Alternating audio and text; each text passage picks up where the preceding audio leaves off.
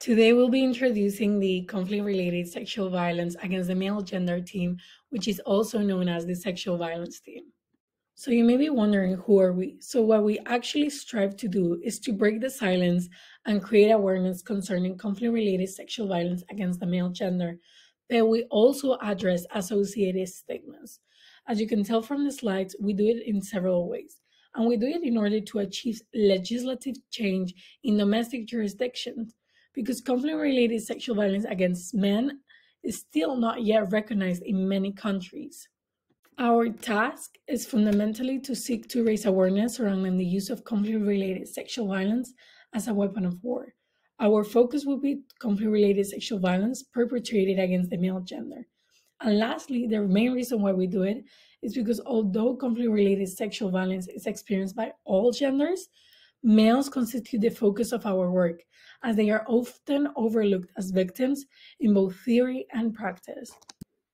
The team is engaged in the creation of the toolkit in order to support victims of conflict related sexual violence as well as service providers. The current state of affairs show that there needs to be significant improvement in service delivery, particularly when it comes to support for male victims of CRSV. The Sexual Violence Magazine. Each year, the SV team strives to release one or two magazines in order to raise awareness surrounding issues pertaining to conflict related sexual violence in the African continent, both by writing articles as well as interviewing prominent experts in the field. Country Spotlight. Every second to third month, we aim to discuss how the issues of CRSV against the male gender unfolds in various African countries. In doing so, we address the existing situation in each country, the challenges faced within the country to combat CRSV, the progress made by relevant countries, current cases being heard at the international courts and tribunals, as well as information detailing where further research can be found. The ground reports are another publication which the SV team seeks to release once or twice a year. The reports address the situation in a particular country on a much deeper level than provided in the aforementioned country spotlight. In particular, they seek to draw attention to the current situation on the ground, to identify root causes of such violence, as well as to examine the relevant domestic and international framework and the impact in a particular way. Networking. We are continually engaged in collaboration with stakeholders and other relevant actors involved in combating CRSV. The annual conference. Each year, the SV team organizes an annual conference, each of which has different overreaching themes. The intention behind the conference is to shed light on male survivors, experiences, and encourage various key players in different disciplines to take the initiative in addressing this issue, as well as to contribute to the universal recognition and adequate protection of male survivors of conflict related sexual violence.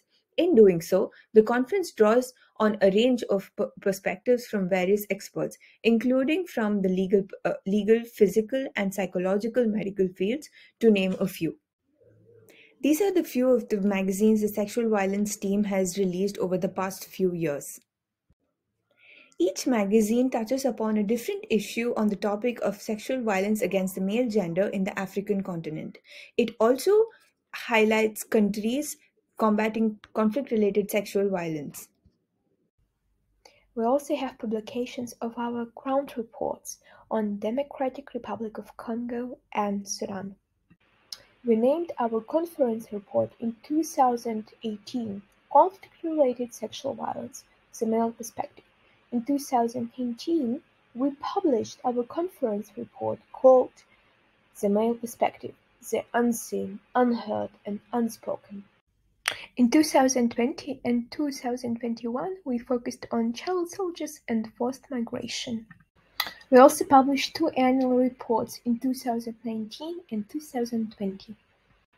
If you want to know more about our team, please check out our website. You can also follow us on Instagram, Facebook, LinkedIn, or send us an email. Thank you so much for watching this video.